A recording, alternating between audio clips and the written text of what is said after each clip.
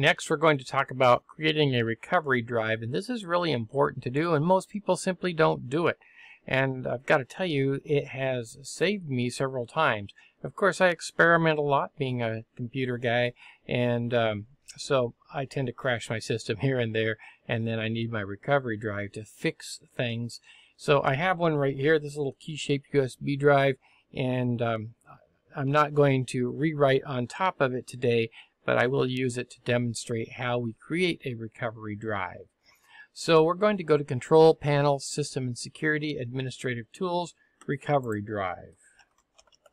There's Control Panel, System and Security, Administrative Tools, and Recovery Drive right here. Okay, it asks us to, or tells us at least, that if your PC won't start, the recovery drive will. It's a bootable drive, and so you can back up your system files to this drive.